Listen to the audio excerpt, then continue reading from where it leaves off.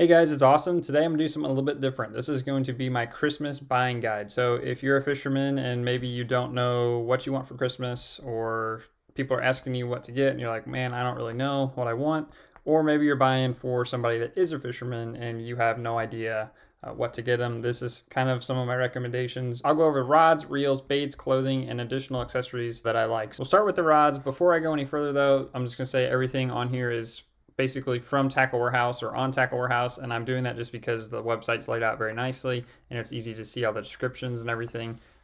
Feel free to shop around to get the items wherever you want. Support your local small fishing shops, whatever. But this is just to give some people some ideas, and like I said, it's laid out very nice. So for the rods, I have two different tiers. I have the Dobyns Champion Extreme, a little bit more expensive, and the St. Croix Legend Tournament, which is also more expensive. And then these are both a little bit more budget oriented rods. So we'll start with the Dobyns here. Pretty pricey for a rod, but they're very balanced, very sensitive. If somebody really likes to fish, they're going to appreciate this rod, especially for bottom contact baits. If you don't know what size to get somebody, this would be a basically very neutral size, 7-foot heavy. You can do a lot of different techniques with it. The St. Croix Legend Tournament. Now on Tackle Warehouse, they're about out here. I don't know if they're having supply issues or what, but this rod, very nice, made in America, excellent warranty. St. Croix is a very, very good company. This rod's also very sensitive, arguably just as sensitive as the Dobyns I just showed. But, you know, shop around some different websites. Tackle Trap is a good website you can look on, or you could look on eBay, or go to your local fishing shop and see if they have anything. Same thing, 7-foot medium heavy or 7-foot heavy on the St. Croix would be very nice. So here is the Dobyns Fury. It's being a little bit slow, but obviously a little bit more budget oriented on the price. The rod is still very balanced, very sensitive as far as size goes. It's really hard to beat the 7-foot heavy or the 7-foot medium heavy, but you have plenty of options here. This would be a great rod for somebody who likes to fish, who's still serious about fishing, maybe doesn't want to have as much money spent on a fishing rod, and I totally get that. These are great rods for the price. They're really, really hard to beat. So that's another one. And then the last one here is the Falcon Lowrider. About the same price. I've been using this for a little over a year. It's done everything I've asked it to. I have the 7-foot heavy. Is a great all-around rod. So around 7-foot heavy or 7-foot medium heavy, fast action is a very, very neutral position. You can use it for a lot of different techniques. So that is the rods. Now we go to the reels. Daiwa Tatula 100. This is probably my number one pick. So this comes in at $159, a little bit pricey, but it's a very, very nice reel. For general purposes, I would get a 7:1 ratio. You can do an 8:1 if somebody's flipping. And if you know that they're using it for maybe bigger, heavier baits or crankbaits or something, maybe they've specified that to you.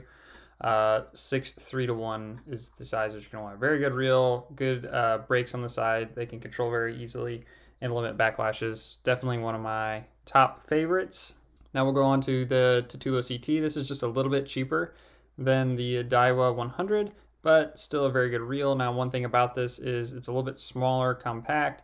The spool is not quite as big. It can't fit as much line on it, but still an excellent reel for flipping, pitching, throwing spinner baits, pretty much most everything besides maybe deep cranking or throwing like a rig or something, just because the spool size is a little bit smaller. But same thing, 7:3:1 on this for most techniques. You can do a little bit faster if you know they're using it for just like flipping or something very specific, or if you're going to use this for heavier baits. But again, I would shy away from this reel for anything that you can make a very long cast with, because you can cast out the reel. So Daiwa Tatula CT, excellent reel, a little bit better price point. Now moving on to the next, Shimano Curado. Now there are different levels of the Shimano Curado. This is just one that I picked, which is a 200K. It's a little bit pricier, but it is a very quality product still. Now these have the external cast control as well. A little harder to see. It's actually a dial right here though, instead of on the side like on the Tatulas.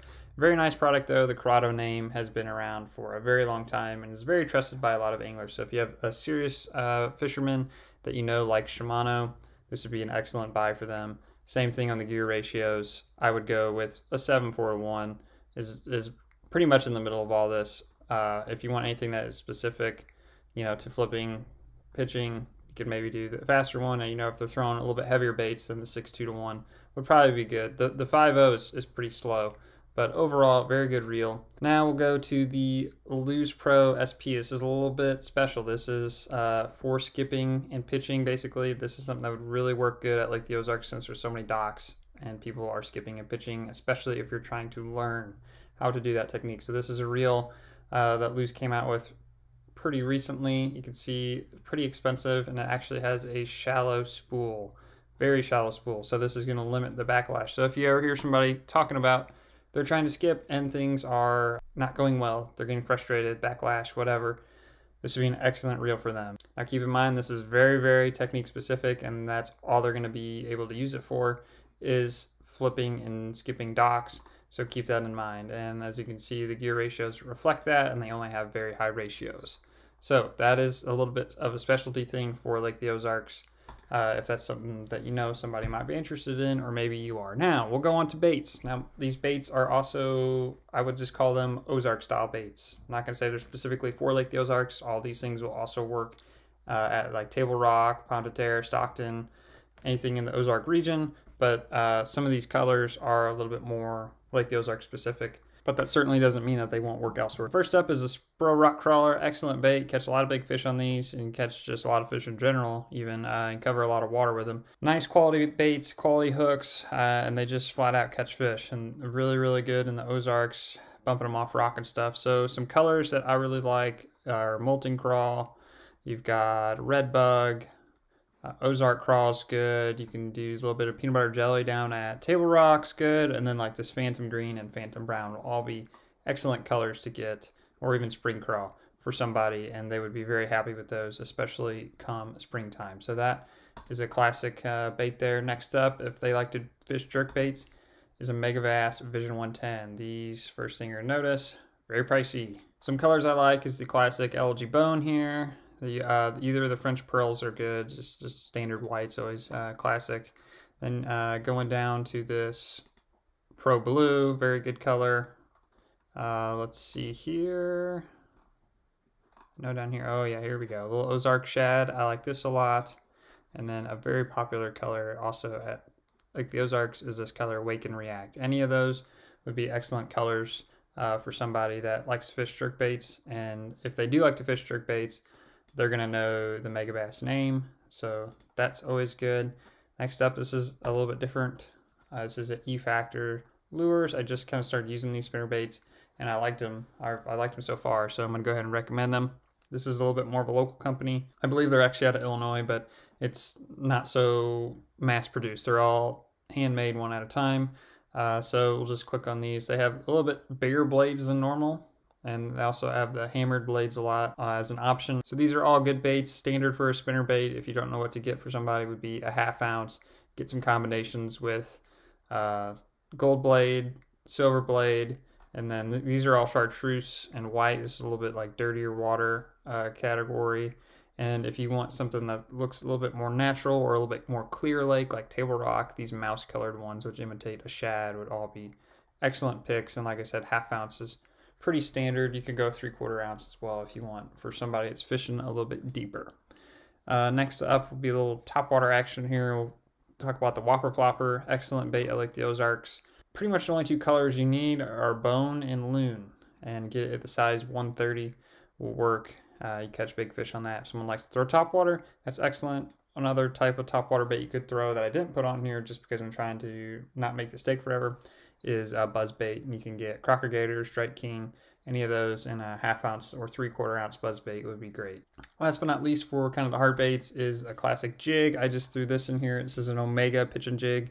This is a good jig company. You can also use a Crocker Gator jig company, or you could even get some of my homemade jigs if you contact me. Basic colors, black and blue, or a brown is really good, just a straight brown. This is a watermelon, that's a good color, or any type of green pumpkin.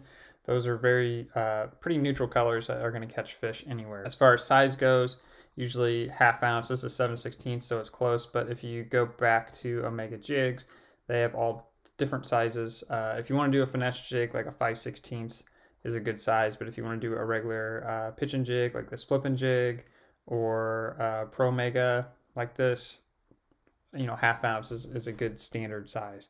So that's something you can't go wrong with, especially in the Ozark region. Now we will go into some plastics. These, same thing, really good at Lake the Ozarks. They will work all over, but these are just some things that I would like to recommend. Number one, classic Zoom Brush Hog. Green pumpkin, watermelon, red, and black. Those are the colors you pretty much need to think about and get the size standard here. This is a classic bait that they can use from spring all the way to the fall and catch fish on it. You could probably use it in the winter too, but I prefer spring to fall with the profile and stuff, and you catch big fish on that, and it's very versatile. Next up, another Zoom product, Magnum Trick Worm. This is great for throwing shaky heads. Black and green pumpkin are pretty much the only two colors I'm going to throw. That'll get you covered. You could throw like a bubble gum or white during the spawn. And I guess you could also throw in like a watermelon red as another color somebody could throw. But that gets you covered. And somebody likes to throw shaky heads or fishes like the Ozarks, they will definitely get a lot of use out of those. Next up is another bait that's going to catch fish pretty well anywhere you go, and that is a Senko. Now, different brands of Senkos. Yamamoto here, this is the original. They are the best. They have a lot of salt in them. They have a little bit different action. They're very soft, but with that being said, they tear super easy, and they are expensive. They're almost $1 a bait, I think, with some of the packs, but you can get different brands like a Yum Dinger or a Strike King. I think Ocho is the brand. You buy those in big bulk packages. But as far as colors go, I'm pretty much using black, green pumpkin, or like a black and blue. And you could use a white or a gray shad color. You'll have the bases covered for anybody to catch fish pretty well year round with a Senko. Very versatile bait. They can flip with it, throw it in ponds. They catch fish anywhere. And usually size the 5-inch worm is a good starting spot. So one final thing here is dip and dye, which is kind of an accessory to the plastics. Main color you're going to need is chartreuse, and I get it in the garlic scent. This will last a long time. There's some other brands that have dip and dye, but they're in like a glass jar, and they leak out, and they destroy everything they touch. This, to me, has been a good alternative to that brand. I've had one bottle for, over a year and a half, and it doesn't leak. I keep it in my boat all the time, and it works really well. So that's something that can add a little zazz to the plastics, a little more visibility. So the next thing is clothing. The first thing are these gloves, Fish Monkey long wool gloves. These things are awesome. I have another pair of Fish Monkey gloves. I actually have these stealth dry ones. They are waterproof, but I end up wearing these pretty much 90% of the time. I think I fished down temperatures around 10 degrees last year with these on, and it was awesome. They got the leather palms. I've had them for 2 seasons now, and they hold up great. So entering my 3rd season with them, and they look pretty darn good. Relatively cheap. If somebody that likes to fish during the winter, that's something that's going to help them out. And just on the same page, if you know somebody and they're like, man, I don't want the fingers on there, they do have the half-fingered version, but I've found that I can do everything I want with the full-fingered version. I can skip, pitch, whatever, throw spinning reels, and it doesn't really interfere once you get used to it a little bit. Next up are some sun shirts. These are pretty much what I live in the summertime when I fish, and AFTCO is an awesome brand for that. This is has the hooded version, kind of put a hood up. I tried it this year. It's actually pretty nice because you can kind of cover your ears without having to have a buff on. You can still breathe, but your ears won't get all sunburned. If you do not want the AFTCO brand, or somebody wants a different brand, the Columbia sun shirts are really nice. They're just the Columbia PFG. They're about the same price as the AFTCO. The only thing I could say about the Columbia is they run very large. The AFTCOs run very true to size. But the Columbias are huge. As a reference, I normally wear a size large shirt, and I have to order a size small Columbia shirt because otherwise they will swallow you. Next up is some rain gear. Now this is a little bit pricey, so if you are buying this for somebody, you might want to reach out and double check that maybe this is the brand they want, or if they're undecided or you're undecided on what brand you might want. These are some of my recommendations. Now, first up is the AFTCO Hydronaut. I actually have this coat. I do not have the bibs though. It is a very nice set altogether. Will keep you very dry. I was not a huge fan of the style of the bibs. They're a little bit different, and they're actually not on the Tackle Warehouse website. I'll show you here in just a second, but just know that this is a very heavy coat weight-wise. So I'll show you what the bibs look like here. See, they are a little bit different. They are not quite the same as other bibs. They kind of have this style right here. So just know that if you buy the whole set, they're not traditional looking bibs. Now, moving on from that, I have these bibs right here, which is the Guidewear Extreme from Cabela's. They're very, very nice, and the coat that comes with that is also very nice, but I ended up having the AFTCO coat first, so I kept that. And the last one on the list is the Bass Pro Shops 100-mile-an-hour suit, or just the plain Gore-Tex suit, which is basically the same thing as Cabela's Guidewear. Since Bass Pro bought Cabela's, it's kind of all been shuffled into kind of the same thing. They just put a different name on it. So the final thing in clothing is a down jacket. Since my AFTCO coat was so heavy and it was kind of restricts mobility a little bit, and you don't have a total need for it unless it's actually inclement weather, I ended up buying one of these down jackets, which are awesome because they're super lightweight and they're super warm, and you still have a lot of mobility. They're pretty much windproof, and it's just a nice alternative to having to wear a big bulking coat all day long. You feel a lot better at the end of the day. So I ended up getting mine from REI. It's very similar to those coats, not the exact one, but this is a good option. I found that the hiking stores and stuff a lot of times have a little bit better quality than buying something necessarily from a fishing brand. With that being said, I also do have an AFTCO down coat, and that is actually really pretty good quality, but I do think that the REI coats are a little bit nicer, or you could get from another hiking outlet like backcountry.com or something like that. They'll all have nice products. The final category here is accessories, and now these are things that I've been using for years. I've done testing, swapped things out, and tried to fine tune it, get it to, you know, the best possible product that's going to last a long time. So first up are these scissors. They're super handy.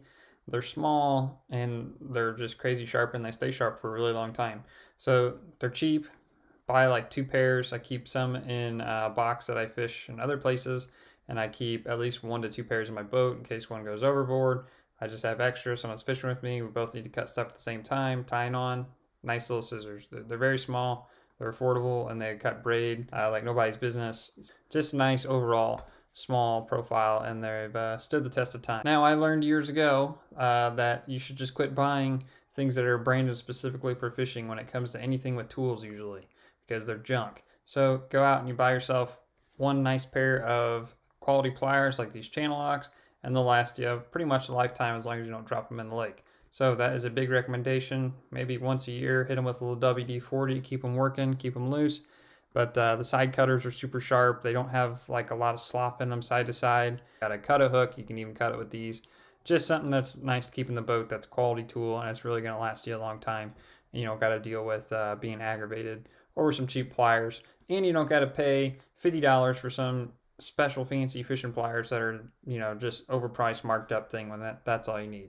Next up is a scale. So this is kind of a little 2-piece combo. So first thing you're gonna need is a little Fish Grip Junior here. These are very nice. They last pretty much an indefinite amount of time unless you drop them in the lake without the floaty thing connected to a fish and a scale. Ask me how I know. So you clamp that on the fish, and then you can go ahead and get yourself a nice little luggage scale. And we've actually been using these scales for years. My first scale lasted, I think, 4 years before it finally gave it up. And it basically got too much water. I left it out in the rain.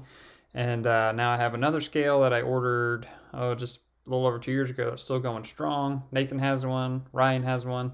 We all have this same scale, and they're good. They're very accurate. The only thing you need to do is add a split ring. Go to like hardware store and get a split ring that fits in this connected ring. I cut this hook off, and then you connect that to your little Fish Grip Junior, and you've got basically a $50 scale that they sell normally. You got it for just over 20 bucks. Next up is a hook file, something that everybody needs to keep in their boat. You ever fish around rocks for a day, you start feeling your hook and you go, man, that thing needs a touch up. This is a great little file. Same thing, it's gonna last you a long time. I keep one in my boat. I can touch up a hook really nicely. It has a fine grit side and a rough grit side, so if you need to move a lot of material, you can flip it over, and then you can get it fine-tuned on the very fine side there. It also has this groove that helps get your hook point, the shaping of it very easily. So you don't have to be some master sharpener.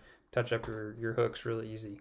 And the final thing here are rod gloves. Cannot live without these. I got first sets of rod gloves probably over 10 years ago when we first got our boat.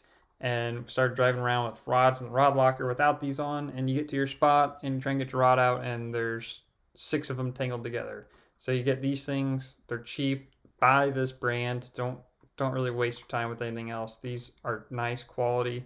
They put a nice heat shrink on the end. You know, mine look definitely helps you stay organized, help keep things from getting so cluttered and tangled, and it also protects your rod. A lot of times if I fish somewhere else and I have my rod in the back of the truck, whatever, I can put these on and I can put the rods down in the back of the truck and protect them. I don't have broken guides. I don't have things getting banged up, scratched, because this is helping protect it a lot. So that is the end of my buying guide. Hopefully, you know, if you needed some ideas for Christmas, this give you some ideas.